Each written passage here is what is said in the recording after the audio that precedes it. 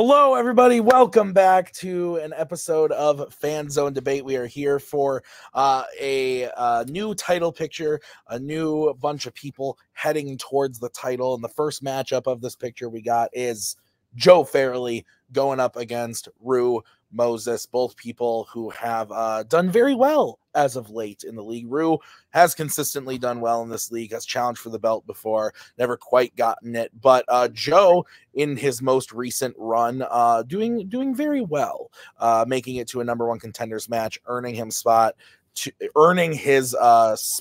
the seedings here today at the #4 seed. So very exciting stuff. But Rue's the #5, no slouch. It's going to be a good one. Mark, you are here. How are you doing, my friend? And what do you think of the matchup? I'm doing all right. I think got a pretty solid matchup here.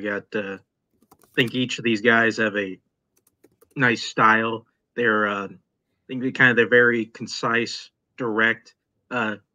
Should make for a neat match.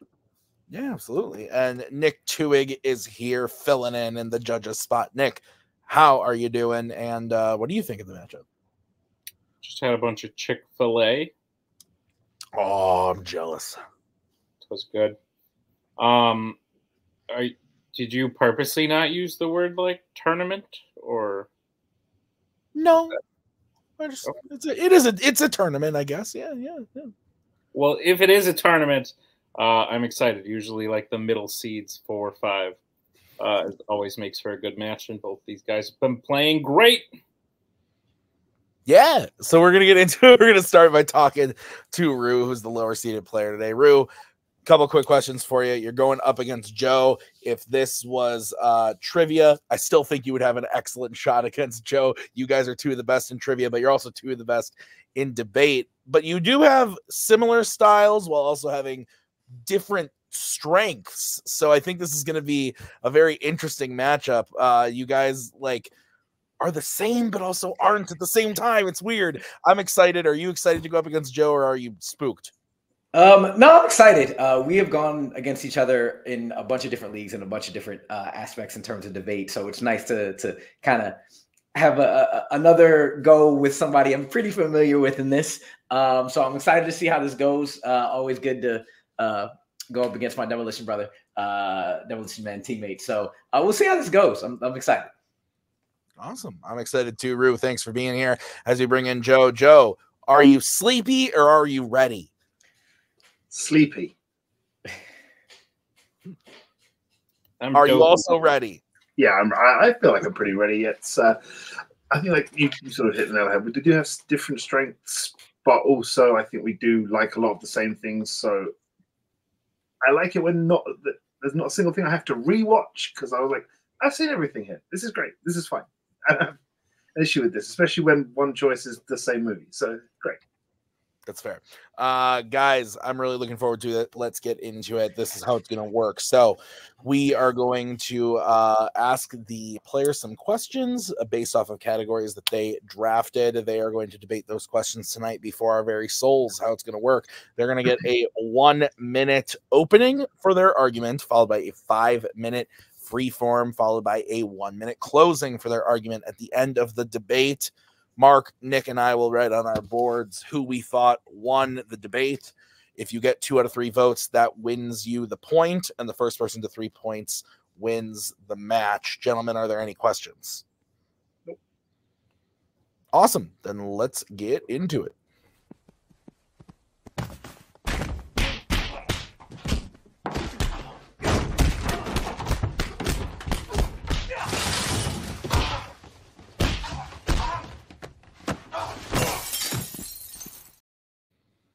That clip never gets old. Okay, so the first question is going to come to you from the category of directors. This was drafted by Joe.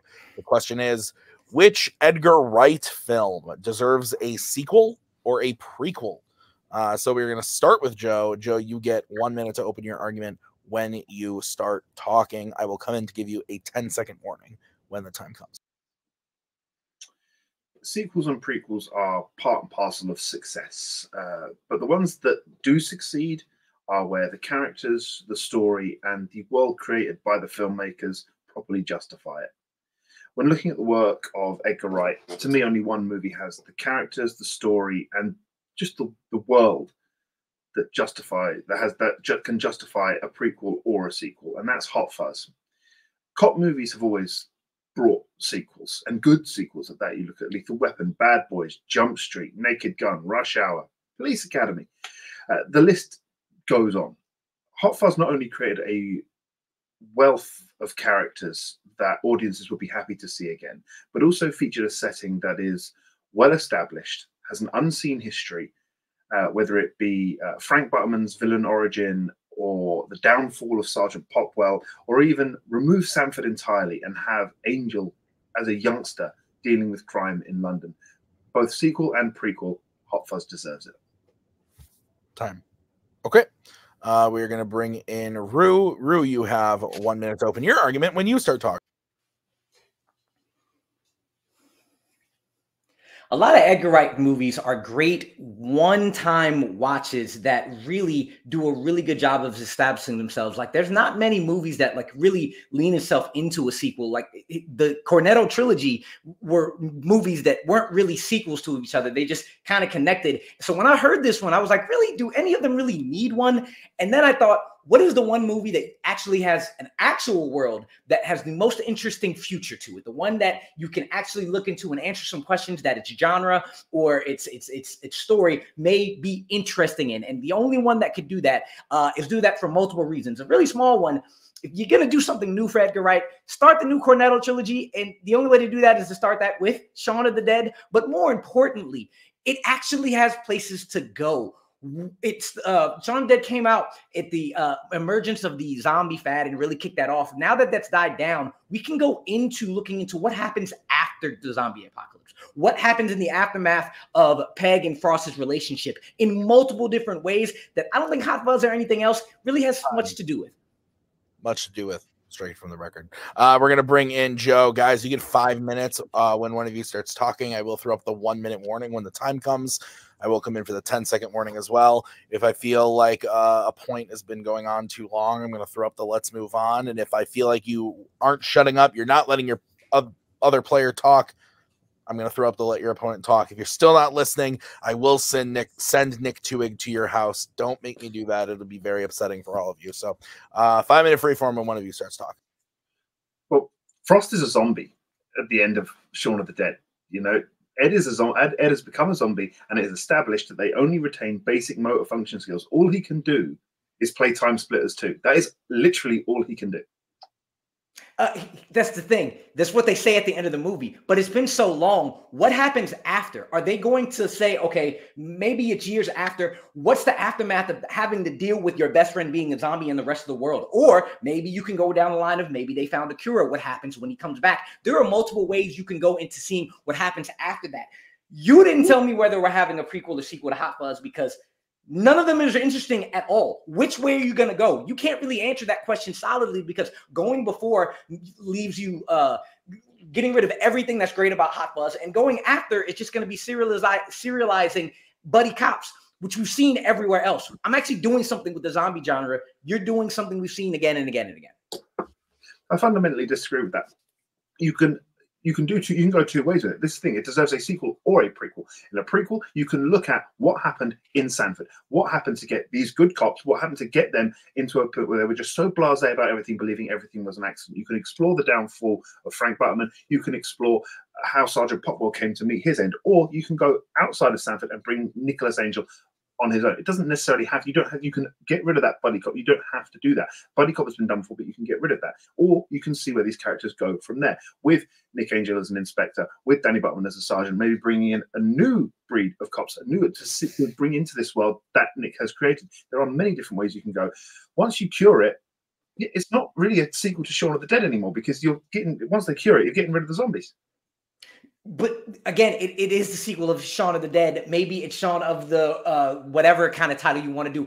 There's still the whole thing of we don't know what the cure happens. You don't know if you're going to make a cure, what's going to happen after the cure. Are there side effects? Are there things that are going to be different? Has there been such a long time frame in between? What is that like with what's his face coming back from being a zombie? There's so many actual interesting concepts you can make. You can't do a prequel to Hot Fuzz because then either you don't have Angel at all, and that kills the dynamic between Peg and Frost, or you bring Angel back and we go into looking at him being a tight ass. He hasn't changed at all. Or you go into looking at Sanford just going into what they already are beforehand. There's no tension. There's no drama. There's no nothing. We already know where they're going to. And then if you do a sequel, again, serialization of the same buddy cop things in a new place with a new team. Nothing is different. If you do a prequel, you lose what makes Hot Fuzz great. If you do a sequel, it's nothing new. There's so many different ways you can look into where Shaun of the Dead could go. You got plenty of ideas, and Edgar Wright, being a very intelligent writer, can make it really interesting with the circumstances and aftermath of the decision to keep him alive. One of the key things of the Cornetto trilogy, you're talking about where these characters go from here. You're not just saying what happens when he's cured. Well, there's no zombies, so it doesn't really feel like a sequel to Shaun of the Dead. One of the great things about the Cornetto trilogy is that it has a really good way of reflecting sort of the age of its stars. You've got Shaun of the Dead, you've got that sort of man-childness. Then you've got the too serious, and then you've got he's sort of over the hill, hasn't achieved what he wants to do. So now you can further that into the Cornetto quadrilogy by having this sort of wise sage passing on what he's learned to somebody new. A young Nicholas Angel, on the other hand, with a prequel, while not being part of the Cornetto series, gives us something new, gives us something new about that character, how he went from someone who is new coming in into that person that he becomes when he is promoted to sergeant. You see that around him. You hear very brief things about the things he's dealt with, but you don't really see enough of them. You still talk about all these buddy cop movies, but a British cop movie has not been done since Hot Fuzz. So you want to see Angel become a dick and have nobody around him to bring that buddy cop formula that made Hot Fuzz so great. And you keep bringing up the cure. I'm not saying that's what we do. I'm saying there's so many options of what you can do because Edgar Wright can make really great stories out of relationships and what happens. You talked about characters. Well, Simon Pegg's character is starting to get his shit together, but then he has this weight next to him of either his zombie friend or after his zombie friend comes back after being basically frozen in time, what's that relationship going to be like? What's that going to do to him as he's trying to grow? Again, so many options for Shaun of the Dead, while Hot Fuzz cuts off a prequel or sequel, whatever Hot Fuzz was at its knees. It's a completely different film that doesn't bring forth or bring back what Hot Fuzz was in the first place. It's not, because it's still cops in a rural setting or in an English setting trying to solve crime. That's basically what it is. But what yours gives us two options. It is zombie who can't do anything or no zombies at all. Zombie movies are played out just as much as cop sequels anyway. All right. We are going to start closings with Rue. Rue, you have 1 minute to close when you start talking. Joe keeps getting stuck on no zombies or whatever, and that's not the point. The point is the aftermath of zombies. We've seen zombies. Again, that's why it was a fad, and that's why it started off the craze. Now it's died down. We've never seen the aftermath of zombies. That's a great sequel to go into something new and a direction that zombie movies haven't gone into. What happens after the threat is done in this really small, really contained relationship between Simon Pegg and Nick Frost's characters? Whereas any sequel or prequel to Hot Fuzz, you either dissolve the chemistry between those two because you can't follow both Angel and Butters at the same time if you do a prequel, or you do something serialized as a sequel. You just go to a new town with a new team and a new thing to solve. It's not really something that deserves a sequel. It'll be fun, sure. It's Edgar Wright, sure. But when we talk about deserving, we want something that is going to give us something new and grow it. And that is going to happen with Shaun of the Dead. And there's so many different ways you can go into making the world of zombies something new and different. Time. Okay. We're going to move over to Joe. Joe, you have 1 minute to close when you start talking. At the end of the day, you can pitch a sequel to a movie based on the fact that the genre has always lent itself to sequels and leave it at that. Or you can explore why the characters and the world created by your movie justify an audience revisiting that world. With Hot Fuzz, you have the options. Hot Fuzz created these things that justify being revisited because of the film being, one, open-ended. You do not know. You can have Nicholas Angel as the inspector, Danny Butman as the sergeant, looking at these new cops, or are they dealing something new together? Don't forget, most of the leaders of that town were out, and now what's going to come in now? What is next? With Shaun of the Dead, you are left with that. You literally explained in the film that the zombies only retain their autonomy. So either it's going to be Simon Pegg doing all the work while Danny Butman bashes at buttons, or while Nick Frost bashes at buttons, or you're going to get a sequel, which, to be honest, sounds quite depressing. The aftermath of this, the Cornetto trilogy itself lent itself to exploring the ages of these characters as the movies developed, and that's why the Hot Fuzz is better, because you can have this wise old sage. Time. Okay. I'm going to bring in Mark. I'm going to bring in Nick.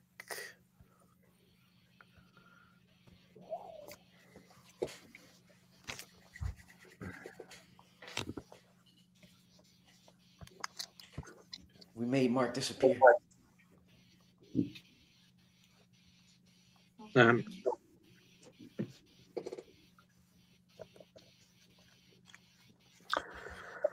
Okay, I'm ready. If the other judges are ready. Okay.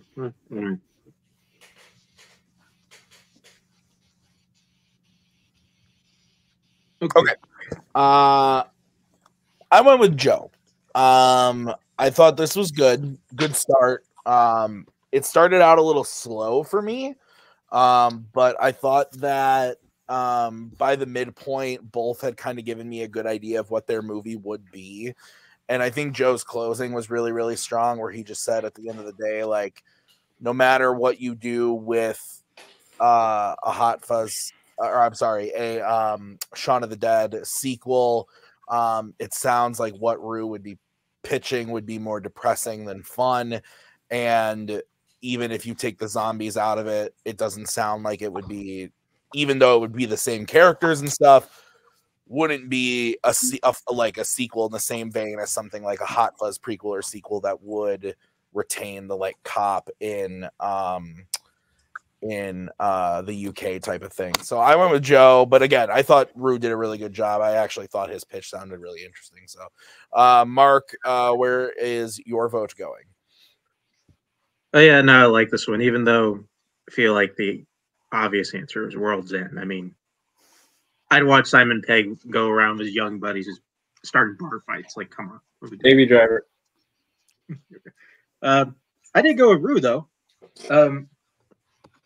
I really kind of grasped onto Rue's argument of Hot Fuzz maybe not it being that, but there's a greater possibility that Hot Fuzz becomes something overly generic and just something that we've seen before. And where even though, like, Shaun of the Dead, I think doing a sequel to Shaun of the Dead would be really weird. It does sound like something that hasn't been done before. And I think kind of more, I think it answers more of the question of what deserves a sequel or prequel. All right, that's fair. All right, Nick, you get to decide this one. I picked a person who made arguments that I agreed with more. Nice. Yep. No, basically what I came out, I agree with Mark. I thought that was a good point for Rue to bring up. And then Joe said something like right at the end before you said time and they went into the 1 minute, but he was like, cop genres are played out, like zombie genres are more played out. I was like, good point. That kind of just got rid of what Rue was holding on to for me. And Joe didn't fall into the trap of like actually pitching a film. He was like, you could do a prequel about the town, you could do a prequel about the person, you could do a sequel with the relationship still, and it's a proven thing to work. So that's why I voted for Joe. Okay. All right. So Joe wins the first point, but still anyone's game as we get into the next category, which was drafted by Rue in the category of Law and Order, the fandom category of Law and Order. And the question is, what is the best action scene in a Bad Boys movie? I'm excited for this one. The trailer for the new Bad Boys movie just dropped. I'm excited. I'm all hyped on Bad Boys now. So let's talk about it. Rue, you get to go first. You have 1 minute to open your argument when you start talking.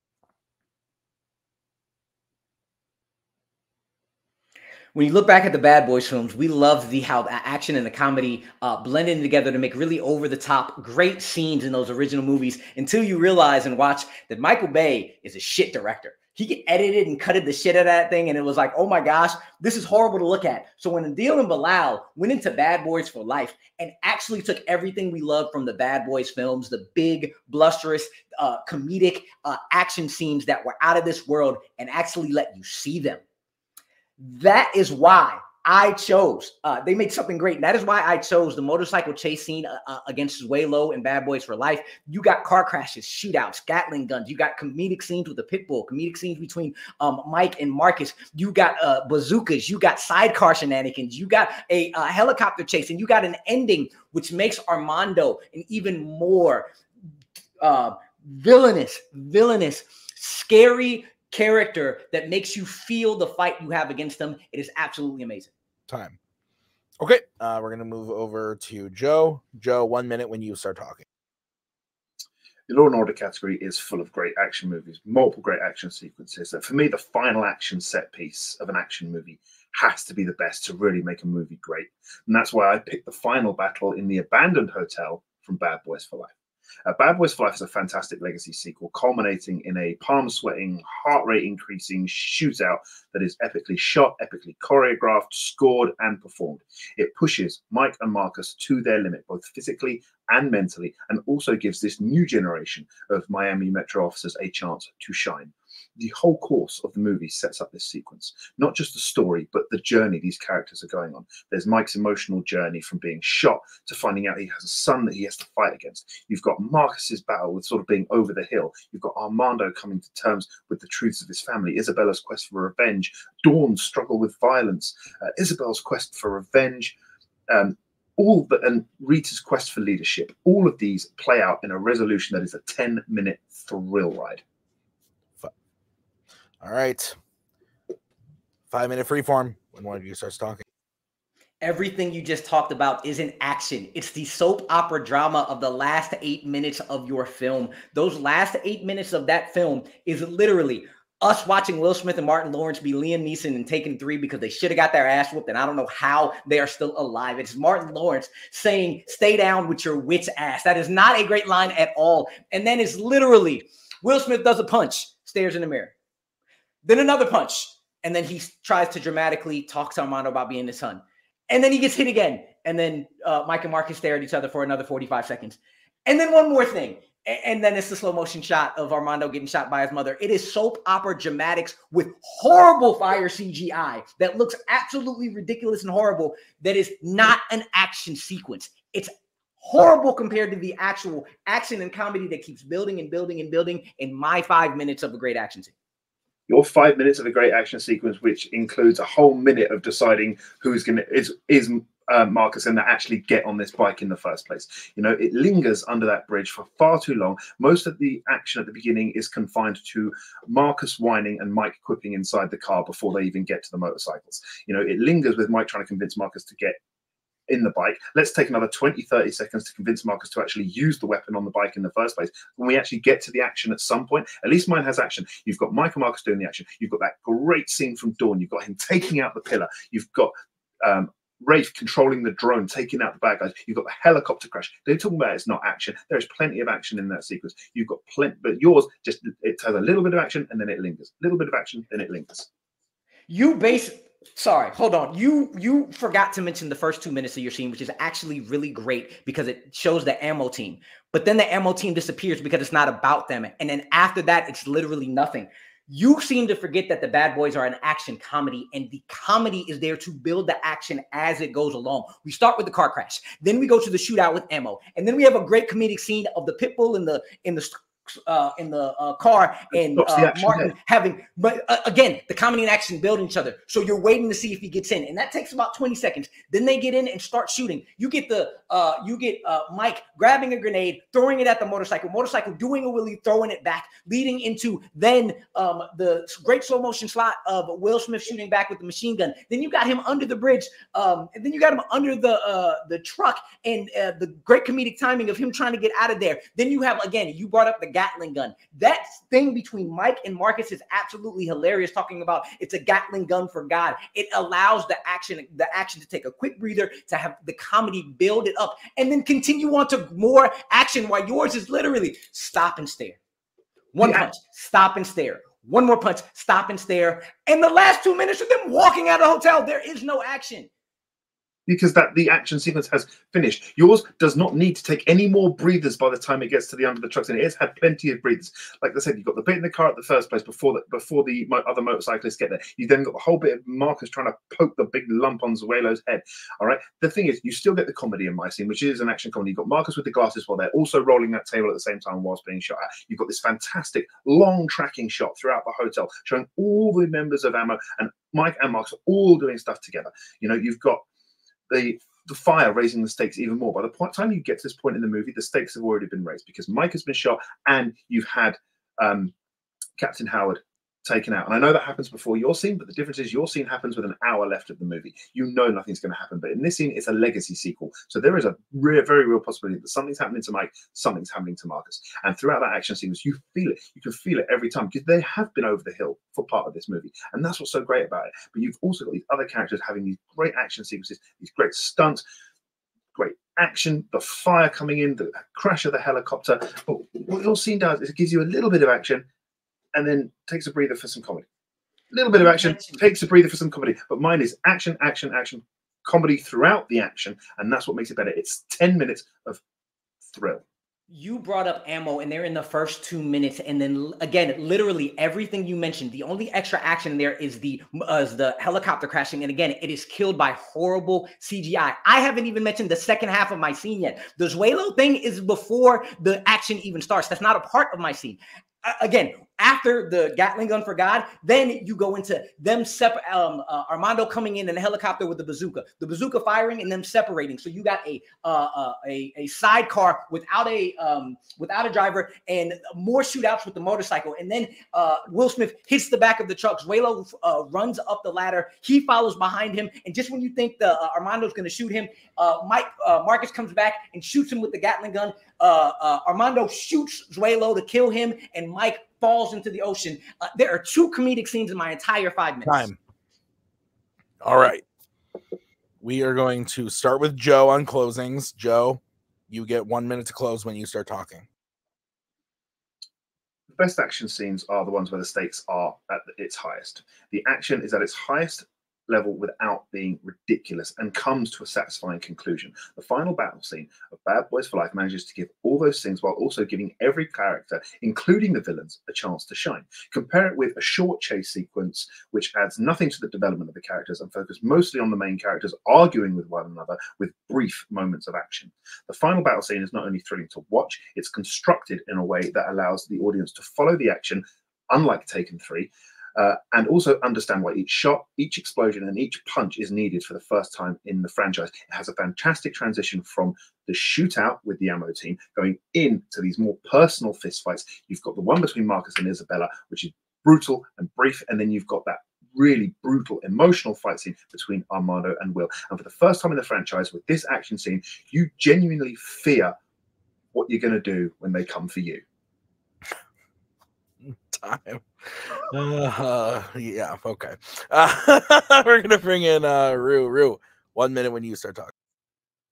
That final action sequence is 20% and 2 minutes of great action and 80% of 8 minutes of soap opera drama that Joe calls stakes, with old ass Will Smith and Martin Lawrence not being able to keep up with any of the action you're actually looking for. While mine's is 5 minutes of car crash, ammo shootout, machine guns, then the comedic bit with the pit bull, which is hilarious. Then you go into the motorcycle chase. Then you got Will Smith throwing a grenade and the motorcycle doing a wheelie, grabbing it and throwing it back. And then you got the Gatling gun for God's hilarious conversation between them. That is the second comedic break for 30 seconds each in 5 minutes, a minute out of the 5, going into then Marcus almost getting beheaded by a truck. Then the helicopter coming in with Armando and the bazooka, and then them having to separate the car and the motorcycle, and then the great slow motion scene behind that, and then hitting the back of a truck and racing up against the helicopter, and then Armando shooting Zuelo, and before shooting Will Smith, Marcus shoots him with the Gatling gun. That is nothing but action upon action upon action, building to a great building to a great strike it from the record. Gentlemen, please. All right, good stuff. We can all agree, though, Bad Boys for Life is like awesome, right? Like, I love that movie. 100%. I think it's I saw that with Tyler Butler in the theater on like a Sunday night, and the two of us were like, "What? Why was this so good? Like, what?"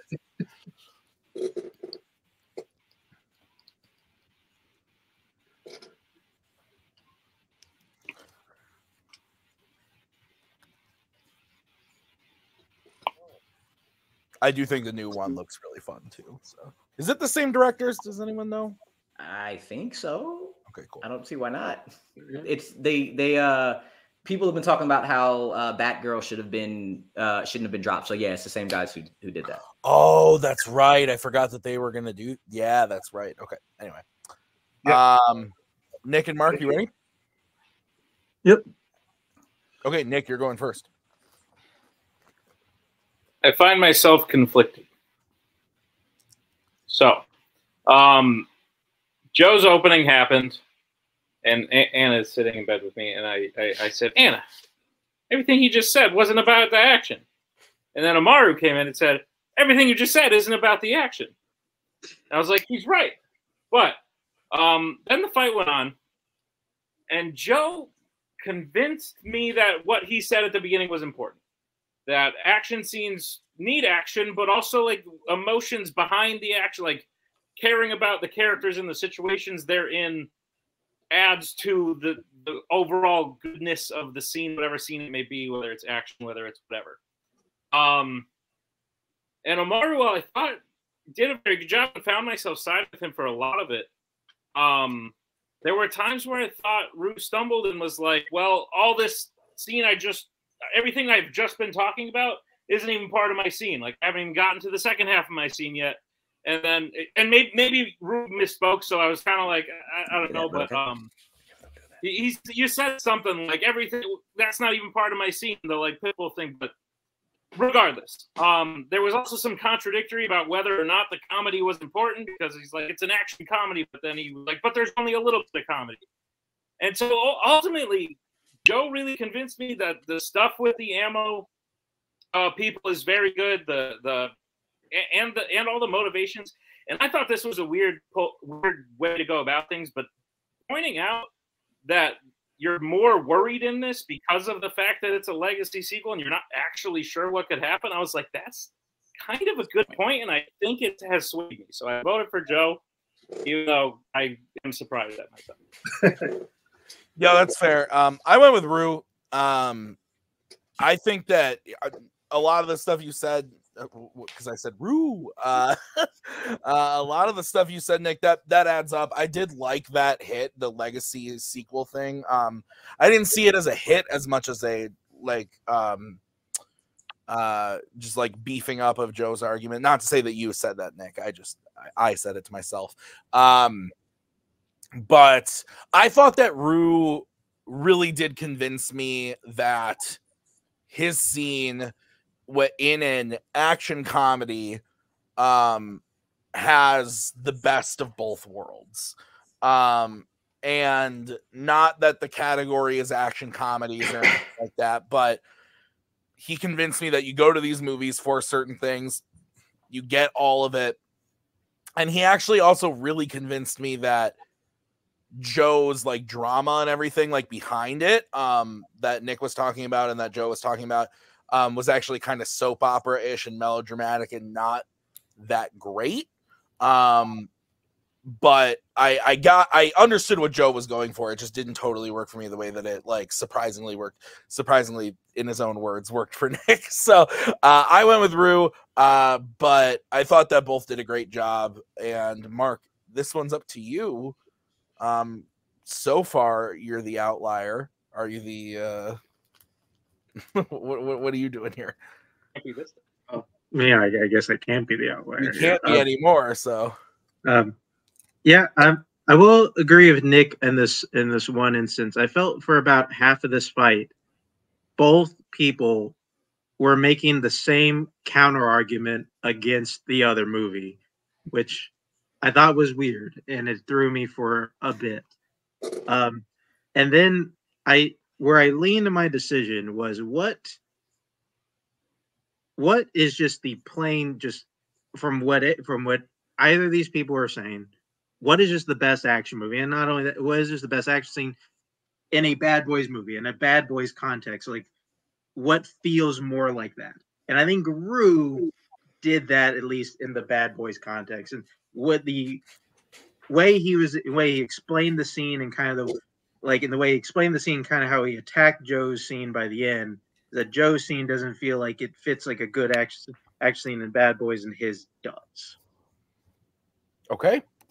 All right. So that means that Rue wins the point, and we are going to move on to the next question, and we are all tied up. So the next question is going to come in the category of Jimmy B, James Bond.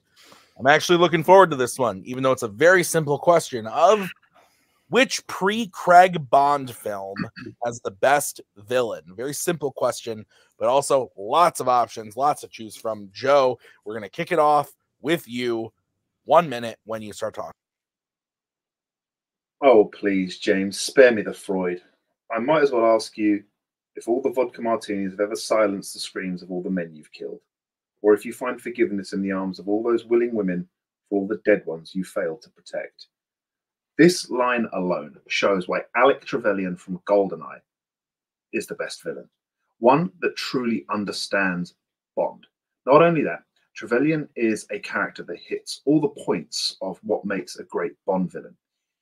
He's Bond's equal. He has an intimidating henchperson, a scary piece of tech, believable motivations that work in direct opposite of Bond's goals. Alec Trevelyan matches Bond both physically and mentally. Before that, you would have maybe a villain that would match physically with a henchperson that matched mentally, or the other way around. But Alec Trevelyan is a double threat. He knows Bond almost intimately, and that makes him the best villain. Time. Okay.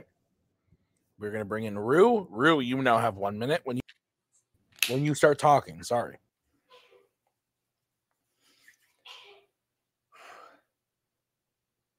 There are many great movie villains, but there's something that hits different when you put Bond in front of the word villain, and it creates something completely different. A Bond villain is outrageous, outlandish, over the top, has great quips, has great quotables, and has the great perfect amount of camp to match Bond's amount of camp, because that's what you want to see. You want to see that kind of equalness of Bond's character being matched by a villain. And Bond villains became Bond villain because of the gold standard that was set by Auric Goldfinger. The man is absolutely the most intelligent, ruthless, scheming, most quotable, best Bond villain in the entirety of Bond.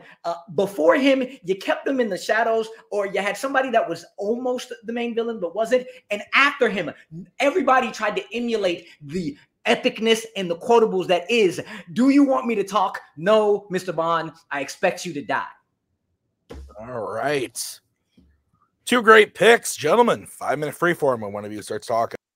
Yes, I screwed up the beginning of that quote, but go ahead. Wrong gold standard. It's GoldenEye as the gold standard. Look, you've got a great memorable quote in there. I'll give you that. That is the Bond villain quote, but that's pretty much about it.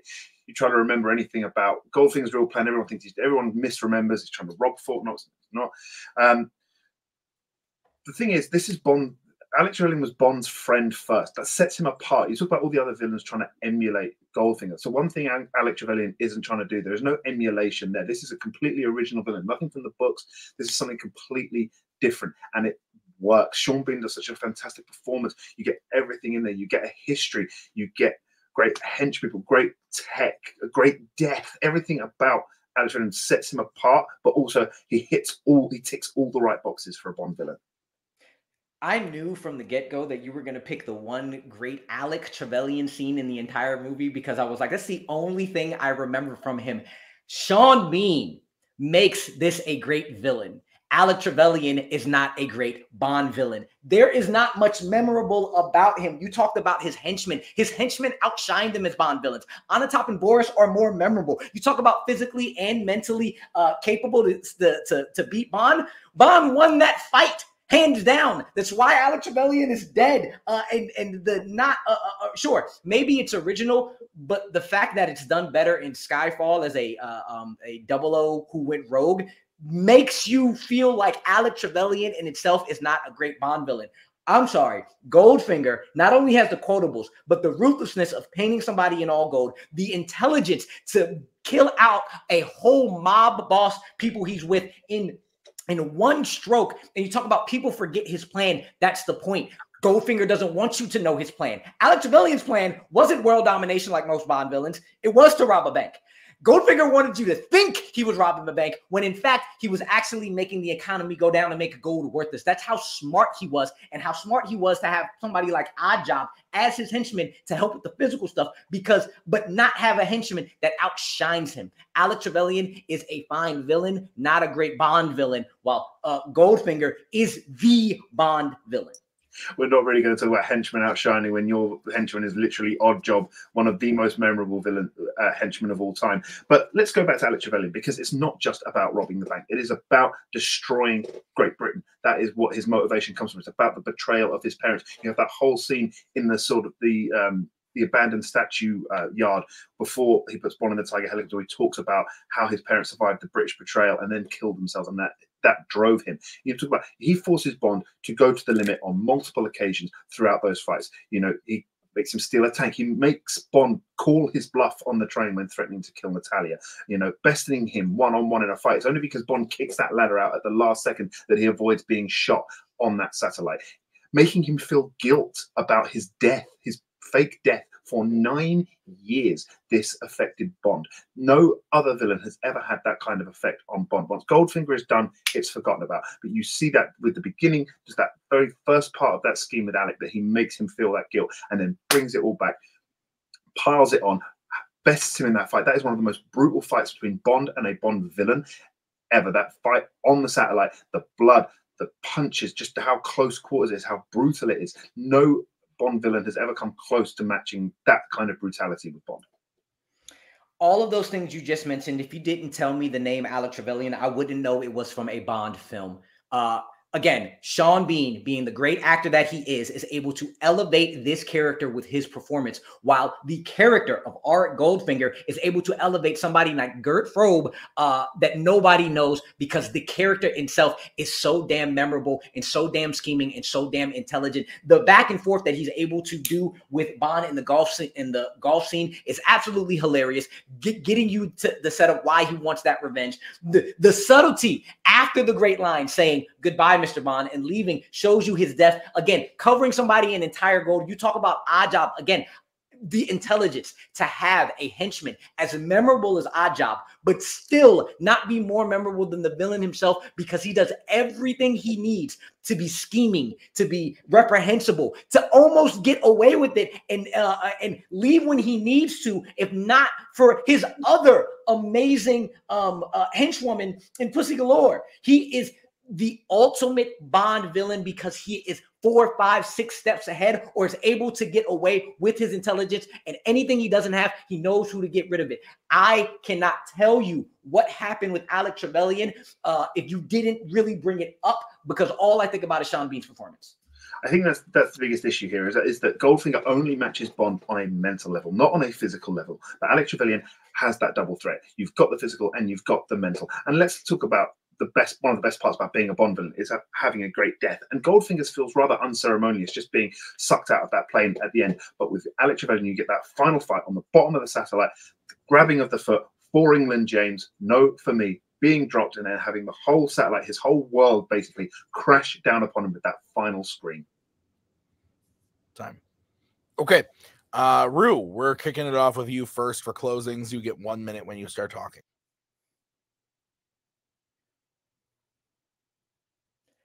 If you become the most memorable villain in an entire franchise without even being able to physically fight somebody because you are intelligent enough to know that you have henchmen that can do that, who don't outshine you, that is more powerful than somebody who is an equal to, a quote unquote, equal to the main character, but basically just the same person with a better actor behind the scenes to elevate a regular main villain that I can't remember mostly anything about past Sean Bean. You talk about the death. How about talking about the fact that he's able to get away 3, 4, 5 times before that death scene of getting sucked out the window, because he is so intelligent enough to be able to know when he's is able to live to fight another day. Goldfinger is the gold standard of what a Bond villain is. Memorable, outlandish, over the top, campy. Alec Trevelyan is a great villain that if you didn't say Alec Trevelyan 2, you would not know he was a part of the Bond series at all. And that's what makes Goldfinger the best Bond villain, while Alec Trevelyan, he's cool. Time. All right. Joe, we're moving over to you. 1 minute when you start talking. When looking at what makes a great Bond villain, you need a mix of things. You need that believable plan, a good hench person, strong motivation, and to be able to physically and mentally match Bond. Alec Trevelyan not only ticks all of these boxes, he is unique in that he knows Bond. He was his friend. Knowing that Bond was 006, we know that he is on Bond's level from the start. Goldfinger may have a clever plan, but in the end, it's kind of easily stopped by Bond. Oddjob is more memorable. Blofeld is the Bond villain you think of. But again, there isn't that physical and mental match with Bond that Alec Trevelyan has. Alec stands out from the crowd because he is the only villain that matches Bond in every way. The quote I opened with shows more than any other quote how much Alec understands Bond, and that makes him a more scary villain because you've seen Bond through all these years. You've seen everything Bond is capable of, and knowing that Alec is a 00 as well, you already know. From that instant he's called 006, you know that he is capable of everything that Bond is. And you see it in the fight. You get that great death, more than just one memorable quote. For England, James, no for me. Time. Oh, boy.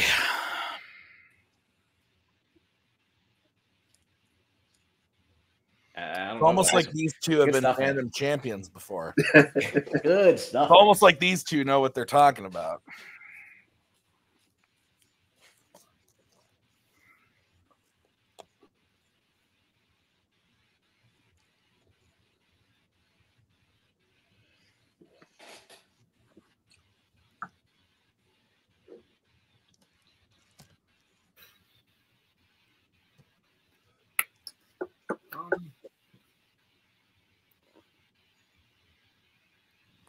Okay. Hang on.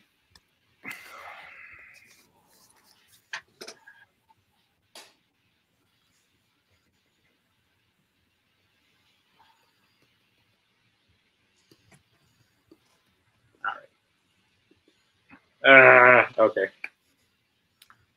Mark, you are kicking this one off. All right. Yeah, I'm not really good leading up with these. I went with Joe. It's funny because I believe that not that long ago, Joe had a fight with Joe played Jacoby, and I believe it was you, Joe, because there was a point where I think whatever question it was, you kind of threw a bunch of stuff at Jacoby, and then Jacoby kind of answered every one of your counterpoints.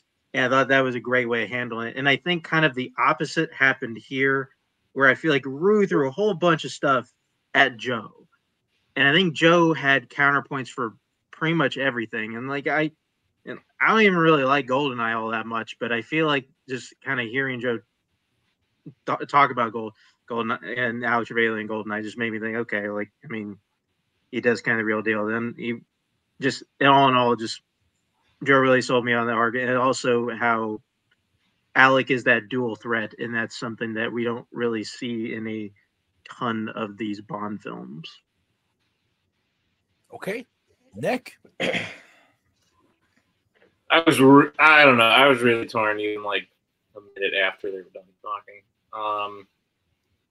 And it kind of felt like they were fighting two different fights. Like Joe was like, who's the best villain for X reason? And Rue started off by saying like, Bond villain kind of means something different. And this is what that means. And here's why Goldfinger fits it. I think what I would have liked to hear is how, which I didn't hear from anyone, is how the villains matched up well against their Bonds, because they fought two different Bonds. And I think they like, I thought that would have helped. Where I wound up leaning, and it's literally like 51-49, which I'm sure has been said 100 times on this, but I would have liked to hear more things against Goldfinger that I didn't hear. Like, he's not a physical threat. Great. That's why he's got Odd Job. He's 10 steps ahead of the game. I would have loved to hear, okay, how come all of the soldiers knew to, like, pretend to fall asleep because they didn't put the get, like, I think there were shots against Goldfinger that I didn't hear, and I heard shots against Alex, so I voted for Amaru.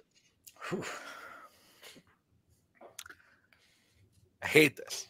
I agree with Mark.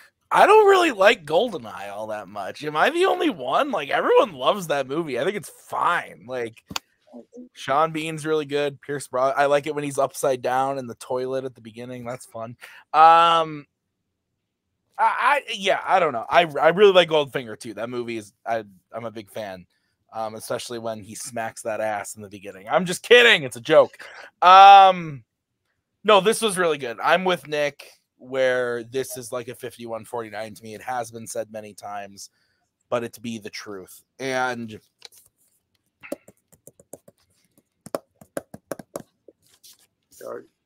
I went with Rue. Which surprised me because going into it, I was like, it's gonna be Joe. But Rue really did convince me by the end. It was so close because I'm with Mark. Like, I don't love the movie, but Joe said a lot of stuff that really made me think that Alec is a great villain, but just on the edge, Rue had me that maybe it's more based on the performance and less on the actual character itself, which we've seen many times in many different films. I agree with Nick that there were some like shots against that could have been taken against Goldfinger that weren't taken. Or that weren't attacked upon. This was really, really close, but my gut was telling me Rue when it was over, and I went with Rue. So Rue is up 2-1 after that one. Mark, I'm sorry you were on the edge again. So with that, Rue is up 2-1. We are going to move into the final prep question of the round. Joe needs to hit this in order to send it to the bonus. And the question is in the category of comedy, drafted by Rue. And the question is, what is the best character in a 95-02 Ice Cube comedy?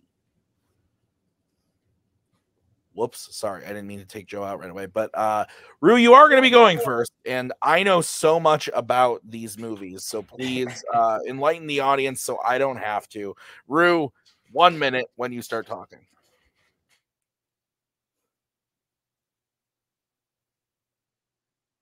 There are so many great comedic characters in the Ice Cube comedy, but none of them reach the heights that is Willie Jones, aka Pops from Friday. It is a legendary comic in John Witherspoon with so many quotables like don't go in there for 35, 45 minutes, amongst others. Iconic character that was so beloved that he follows through for decades with this character through multiple mediums, culminating in being Pops again with the Wayans brothers in White Chicks. But more than that, more than the comedy that he brings that matches any other character, he brings the heart and dramatic weight and depth that makes Friday more than just a hood classic comedy. It makes it an all-time great film which culminates in the scene that encapsulates it all.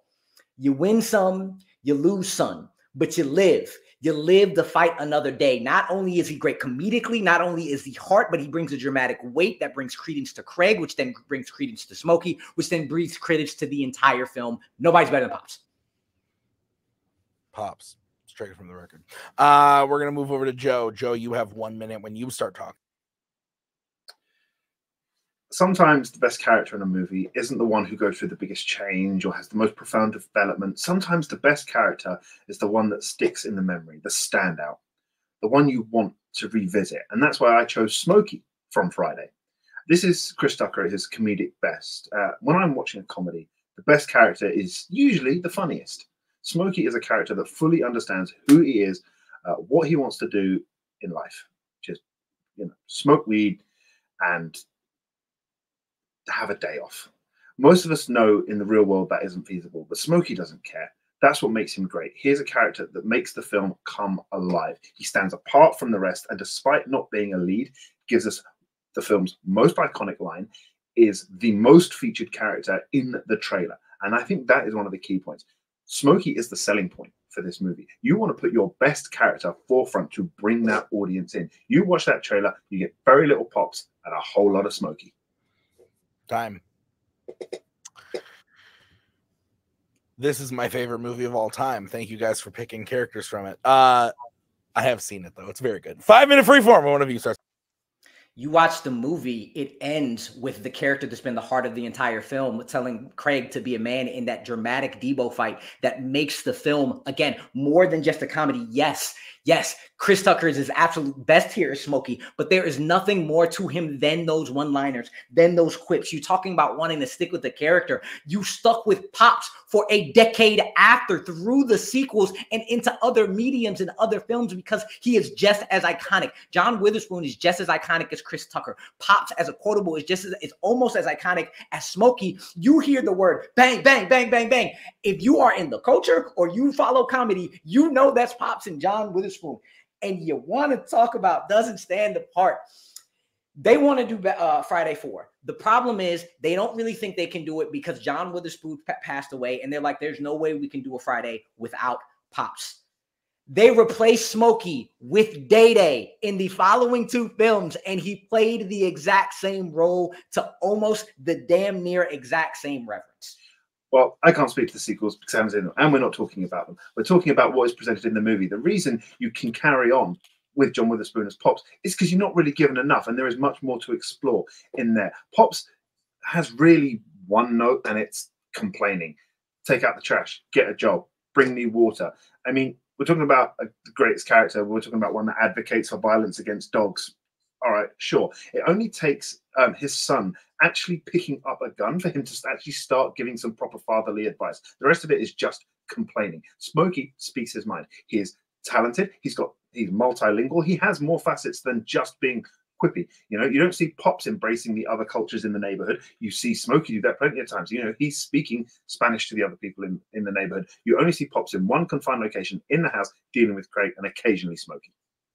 The reason I'm bringing up the replaceability of a character, because if you're able to be replaced and you're almost filling the same role, that means you're not able to do more than just what Smokey does. You said that Pops is one note. Smokey is yelling, damn, come on, man. Let's smoke weed. It's the same 10 that Chris Tucker is at, and he does best. And there is not a scene that you can tell that he does anything more than just do that. I know that Pops is a dog catcher that loves what he does, even though he hates dogs. He is a loving husband. He is very strict, but can tell jokes. And then again, he at the end is a loving father that tells Craig that what he needs to do is be a man. This own channel has that scene because it is so damn palpable and great, and again elevates it past the comedy. There is nothing that Smokey does that is anything other than yelling and being funny as Chris Tucker. Nothing else. That whole other culture stuff doesn't. It's the same being able to do something hilarious and over the top in a different culture, in a different language. That is not depth. That is not a best character. That is funniest, while Pops is just as funny but offers more. But we're talking about a comedy here, but not just a comedy. At its heart, Friday is about a neighborhood. It is about that neighborhood, but you only ever see Pops interacting with Craig and Smokey inside the house. But Smokey, he interacts with everybody. He has a moment to shine with everybody in that neighborhood because people are drawn to him as a character. And it's not just the other characters that are drawn to him. The audience are drawn to him as well, which is why you put him forefront in the trailer. When you leave that movie, you are not quoting Pops. You are coming out. You are saying you got knocked the fuck out. Damn. You are saying all these things, despite every good point you make about Pops, when you leave the movie, Smokey is what you're talking about. It's the counting the money. It's the 20, 40, 60, 800. Just flipping it over. 20, 40, 60, 800. Calling Pop's hair a spider's nest, flirting with Miss Parker, the reaction to his blind date. These are the moments you quote. These are the moments you remember. I'm sorry, but I don't remember Smokey saying, I like pig feet. Why every time you in the kitchen, I'm in the kitchen? My entire life, if somebody has blown up a bathroom, they say, don't go in there for about 45 minutes. Pops was the first one to say, how you gonna get fired on your day off, Craig? He does everything that Smokey does. And then as after being the heart, after being the loving father, after being the hard working person day in and day out for his family, at the end is teaching lessons, is bringing depth to a movie that could have just fallen in line with all of the other stoner comedies, is nothing but just that. But Friday is an all-time classic because of what Pops does throughout the film, bringing weight, bringing gravitas, bringing not only levity, but dramatic heft to it, especially at the end, to elevate Friday, while Smokey elevates Chris Tucker in his comedy. One moment to shine at the end, shining a whole movie. Okay. Joe, you are closing first. You have 1 minute when you start talking. The reason Smokey is the better character is because he stands out, and not in an annoying way. His comedy is quick-witted, fast delivery, and it has that cultural intelligence. His verbal version of slapstick comedy is no more on point in his career than throughout Friday. Those are the words of Amaru Moses versus Tyler Birch. But Smokey also gets to interact with everyone. He has more moments, has more quotable lines. He is a bigger draw to the people around him and to the audience absorbing this movie, which is why he is front and center in the movie. He is not the lead of the movie, and he is front and center in the trailer. He is the selling point. He brings people in, and when you come out of it, when you are trying to sell that movie to other people, when you are talking about why was this movie so great, what made this movie so great, you are quoting Chris Tucker. You are talking about the scenes that Smokey is in, because he is a character that draws you in. You look at any other movie, any other sort of comedy movie, it's who is your favorite character? It's the one that made you laugh the most, and that is what Smokey does. Pops has great moments. He has a moment to shine at the end, but it doesn't cash out in the home, shine in the home movie. I don't know what you just said at the end there, but strike it from the record. Let's go to Rue. Rue, you have 1 minute when you start talking.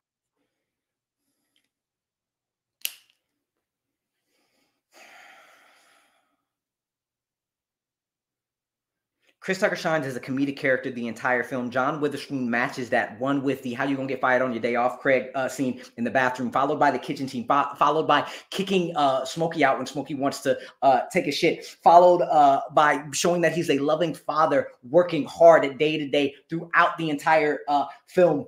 Then following up by, again, ending with the scene of all scenes that makes you believe Friday is more than just a comedy. He is the best character because he matches all the comedic moments that Chris Tucker Smokey does, but he brings something more to it. He brings drama, he brings heft, he brings weight throughout the entirety of the film, because you always have to come back to Pops every time you go back to the house. Every time they go back to the house, Pops comes back out and says a great one-liner, or has a scene that makes you remind you that there is a strong family inside that house. John Witherspoon is as legendary as Chris Tucker. And it is seen that it is a best character because you cannot replace Pops in that film. Chris Tucker was immediately replaced after because somebody else can do the same thing. Best character is more than just comedy. Okay. Once again, oof.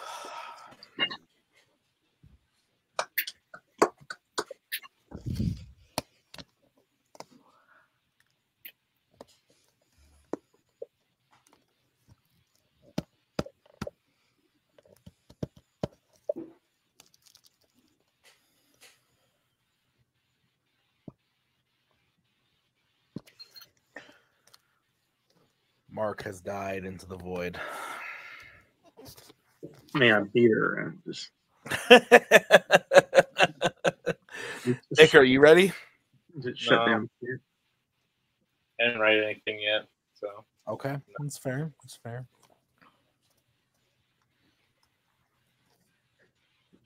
Really liked your guys' plan. You tried really hard for 4 questions, 4 movies. Let's have a fight. I was going to say nothing to add to the argument, but hey, great. We picked 2 of the same movie on 2 questions. Yes. Yeah.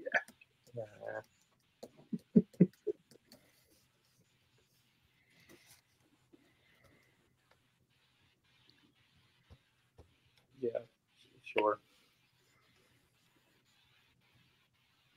Okay. I get to go first, and I hate going first. I hate going last. I only like going second. It's where I feel the most safe. I went with Joe. I haven't actually seen this movie. I lied. You should. And it's been on my watch list forever. And I don't know. This is weird. Like, there was a wild. Okay.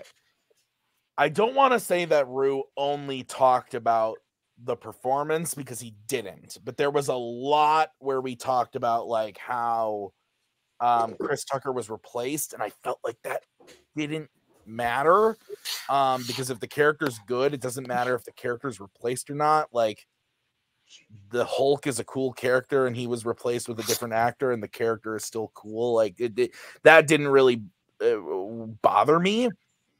And I thought that Joe did a really, really good job of explaining why his character was fun and quotable and iconic for this movie. And Rue did a great job explaining why his character was great for the movie as well. But I think that Joe kind of did the same thing that Rue did for me on the action, on the Bad Boys one, where it was in the category of comedy, like his character fits the best character in this Ice Cube comedy movie more, just like Rue's action scene fit the Bad Boys action comedy more. So again, it's hard when you haven't seen the movies. Nazario would say that I should have watched the movie, but Nazario's crazy. So I went with Joe. Mark, am I cuckoo for Cocoa Puffs? I mean, I've seen this movie one time. I had a deep cut study it. Not the best way to watch a movie, by the way. That's never is. It never is. No. Yeah. Weirdly enough, I didn't make that comparison before. I did go with Rue on this one. I just think in the case when, because I feel like in general, both Rue and Joe made points how their characters funny in the movie, and I think both of them are right. They're both their characters pick kind of funny, like have a lot of funny moments, and they brought him up a ton.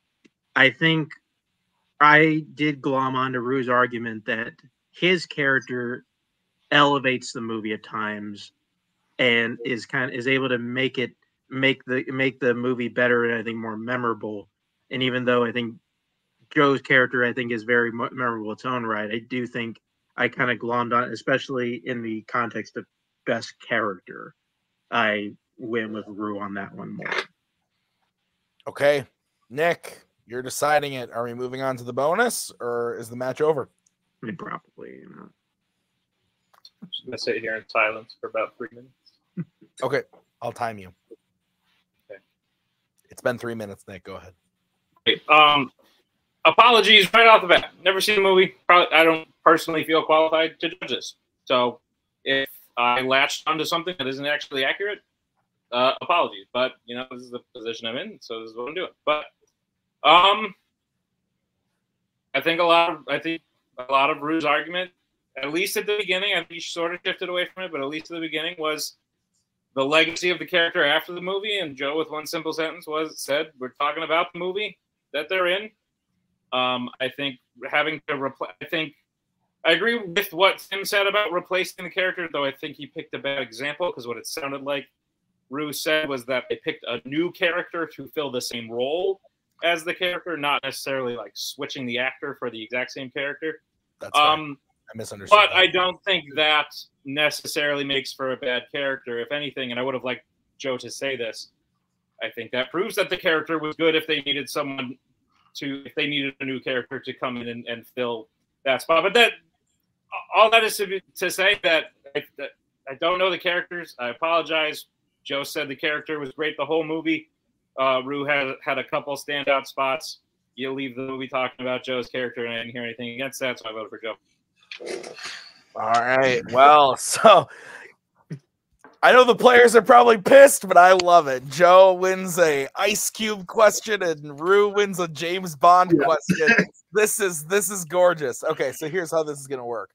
We're gonna move into the bonus round. I randomized the sides of Fanzone between Fandom and Mayzone to find out which side should be used. And then I randomized a category from the remaining categories that weren't already drafted. So totally random. The question then was concocted by myself. And then, so I'm going to say the question to you. I am then going to repeat the question. Once I have said it a second time, you will be able to answer the question. Whoever answers first will be going first. You will each get 45 seconds and then 30 seconds. Does everyone understand the rules as I have said them? Yes. Rue, I know you love the bonus round, so I think this is my third time. Rue, was it you that said that you always go to the bonus round? Like no matter what? I am in the bonus round every single time. Yeah, I went versus Nazario and Jacoby. So Rue, I feel you, buddy. All right. The side of Fanzone that was drafted and randomized was Fandom. And the category was Marvel/MCU. And the question is simply, what is the best Marvel movie? Not MCU, but what is the best Marvel movie? Across the Spider-Verse. Okay.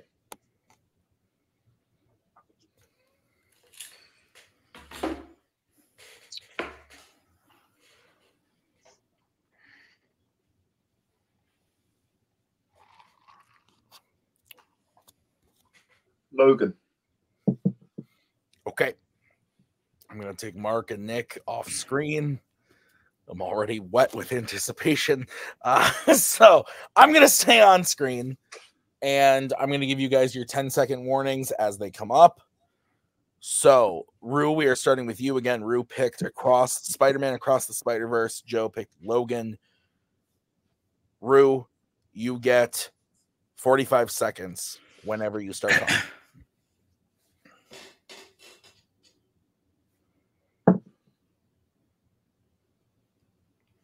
Into the Spider-Verse is a masterpiece. Across the Spider-Verse went above and beyond a masterpiece. It has the dual, really in-depth storylines of Gwen Stacy with her father, and the story of identity of Miles trying to come out about something that he can't do that. And it intricately weaves all these Easter eggs and points that for the fans without making them the point to stand on. There's so much depth in the fact that Miles is trying to come out and finding himself in this film, and the fact that the animation has basically changed animation for forever after Into the Spider-Verse and upped it. The story, the voice actors, the Easter eggs, the score, which is absolutely amazing. Everything about Across the Spider-Verse should have been Best Picture nominated because it's the top tier of everything that animation is.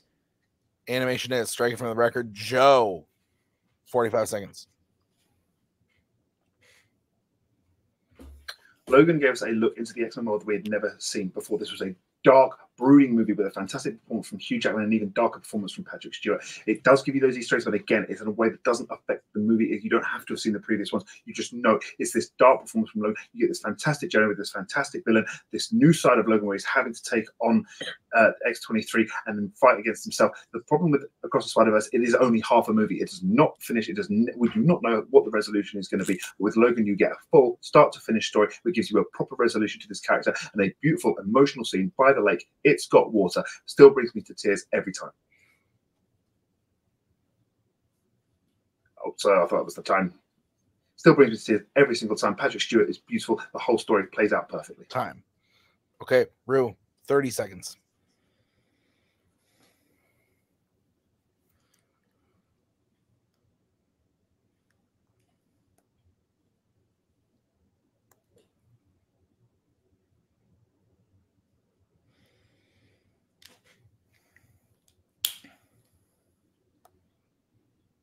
The Two Towers is a third of a movie, and it's still one of the greatest of all time. Deadpool and Wolverine kills whatever ending Logan had. The problem with Logan, you have a villain problem. I don't remember what Richard E. Grant does. Boyd Holbrook is way too over the top, and that damn clone just... what the fuck was that? There's absolutely absolutely zero wrong with Across the Spider-Verse that you can point out. So you have to bring that half-ass thing about it's half a movie. It is a brilliant movie that ends with Gwen Stacy's story from beginning to end, and then adds on the extra stuff from Miles that makes you want Beyond the Spider-Verse more than anything you ever wanted. Joe, 30 seconds.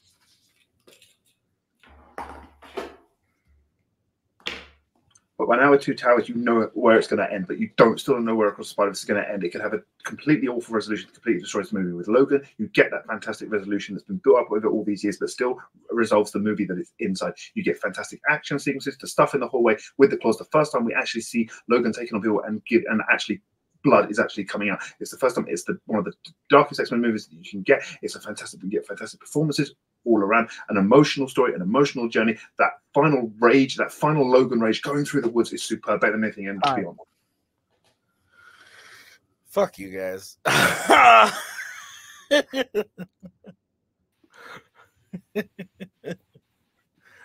Okay. Yeah, right. Like, God, good shit. you guys literally like said all the things that I was gonna be like. If they said this, they would win it for me. God damn it.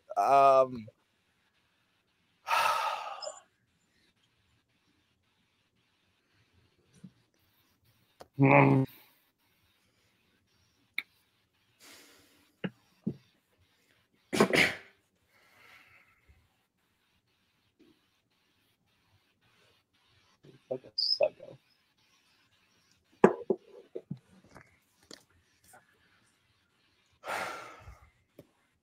Mark, where are you? Mark. I need another minute. I'm sorry. I'm still processing. I can't make the same facial reactions on screen that I do off screen during the main fight. So I'm not processing the same way. Yeah. Okay. Hey, Rue, you want to just talk about Friday or something? Yeah. Y'all need to watch that movie. I know. It's been on my 100% watch watch list that forever. It's not insane. Rue, I was genuinely worried this would only go to question. That would be the Friday question would be question 3. You'd already be 2 up. You'd beat me, and you just get to look at me and go, "You got knocked the fuck out," and I'd be like, All right. Mark and Nick, are you guys ready? Yeah. Nick, you're going first. No. Okay. Nick, you're going. Okay. At the end of the day, it's pretty simple for me. There was really no knocks against either movie. So as cheap of a knock as it was, I had to go with the one that made the most sense to me, which is that it's not a complete story without a resolution and a lot of ruse. Like, the only knock I heard against Logan was that Deadpool and Wolverine is going to make it irrelevant. At least the only one that like held any weight with me. I don't know. This was tough. Apologies. Voted for Joe. All right. Well, I said going second is my happy place, but this is, I think, the closest. Nick said this, it was simple for him. 'Twas not simple for old Timmy. I think that the hits against each other was where I kind of had to look at, but at the same time, each person's pros for their movies were so good. And kind of different too. Like, Joe was very much on like I thought that the point at the end that he said, like, this is the first time we see Logan actually like stab someone and blood comes out, and how satisfying that is, and how intense the ending is. the full resolution of that story, and the great performances, the darkness of the movie while still being just a fantastic film. And on the other side, Rue talking about how I thought his hit against because I literally said to myself, like, Joe needs to bring up how this isn't a whole movie. Like, he just has to. If he doesn't, but I thought Rue countered it in a pretty good way of the Two Towers thing. I thought that was a great point. He played to my sensibilities 100% by bringing up Lord of the Rings. And I thought Rue did great by talking about Gwen Stacy and her story and everything, like, and bringing up, like, even because we're just talking about movie, it doesn't have to be specifically plot and characters. He brought up the score and the animation and how it's like been game changing. I thought that adds a lot. But I went with Joe, and Joe's it did at the end of the day kind of end up being, and I don't think it was on purpose, in the sense that, like, I thought Rue did a good job of combating the half a movie, or I'm sorry, I thought Rue did a good job of combating the half a movie thing, and that shouldn't count. But the tiny little added thing of Joe being like, yeah, but, like, we knew where this was where Lord of the Rings was going. We have no idea what they're doing with the third one. It could totally be bullshit. And again, it was such a small thing, but adding on top of all of the other positive things that each player said about their movies, I had to kind of grasp onto something. It was tough. It took me a long time to come to a decision, but I did go with Joe. Mark, your vote doesn't count. Where would you have gone and why?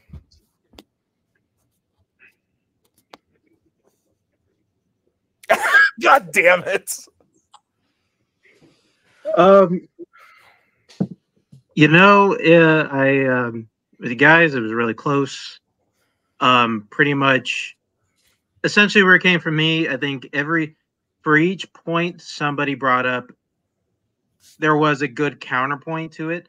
The only real thing that I glommed onto here was Rue brought up the point of the villains in Logan being kind of weak. Joe didn't have really an answer for that.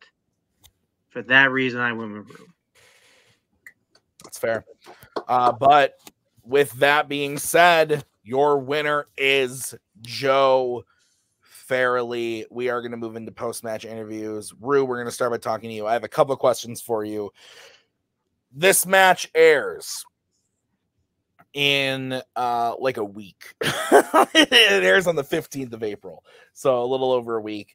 I know you have some other stuff going on, so I want to know, you're a busy guy, you're playing some other matches coming up, but I know you still like to win and you want to get that win against Joe and move on in this. But are you upset? Are you happy because you can, focus on other stuff? Like, what kind of is your mindset coming out of this? And I should say as well, this is kind of as close as it gets. It's 3-2, and every single question was a split decision.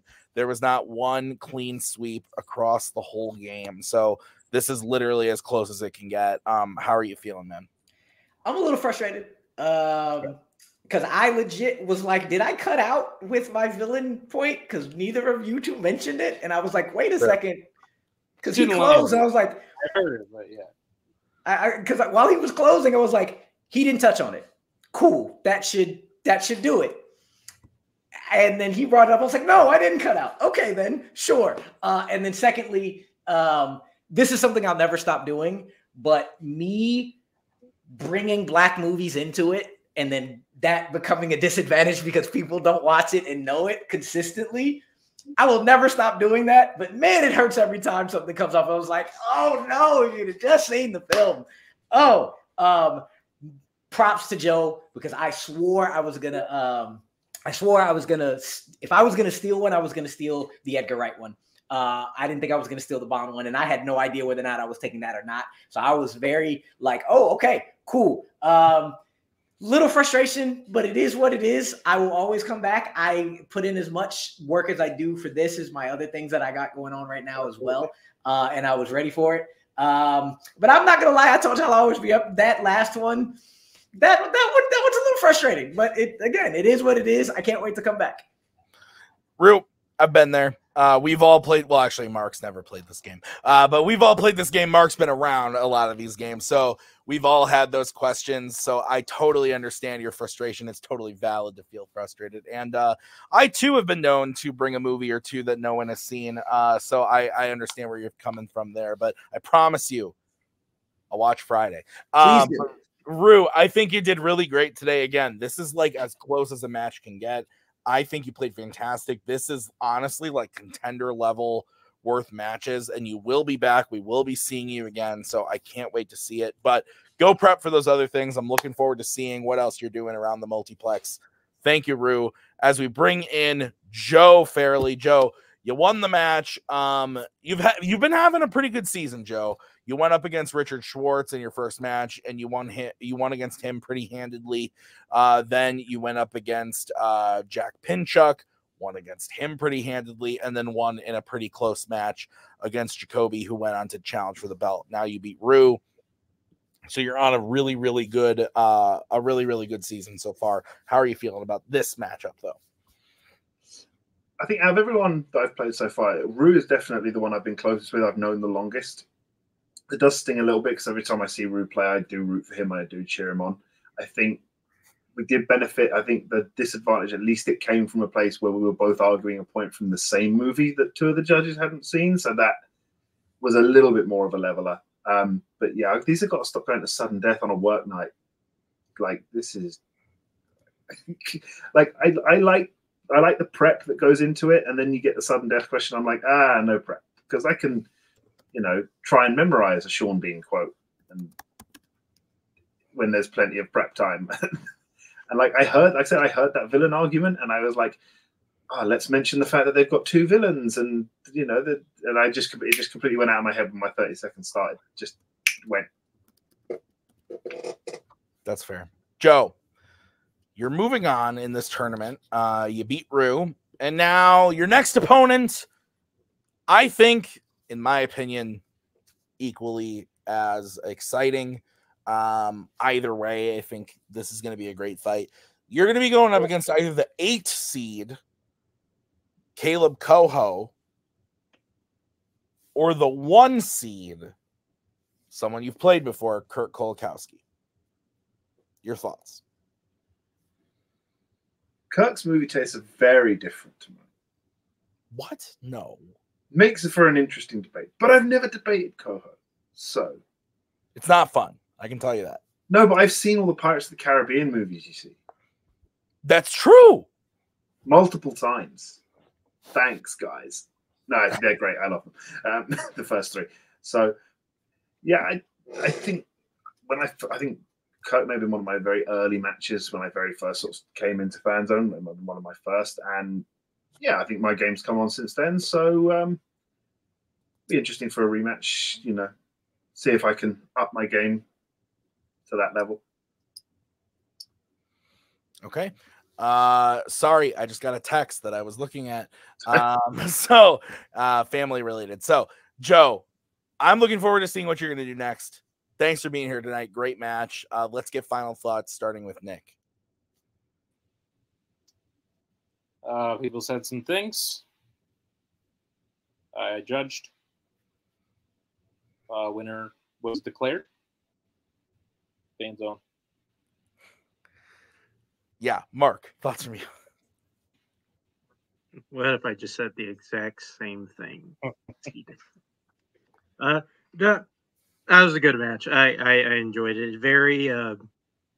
I did think it was interesting because a lot of times, I just get put in these green rooms. I honestly don't really look at the questions or the answers till they get here. And just seeing how we're arguing a lot of the same stuff is kind of fun to watch that. Yeah, I mean, Joe has, I think, picked up his game a lot in the last couple months.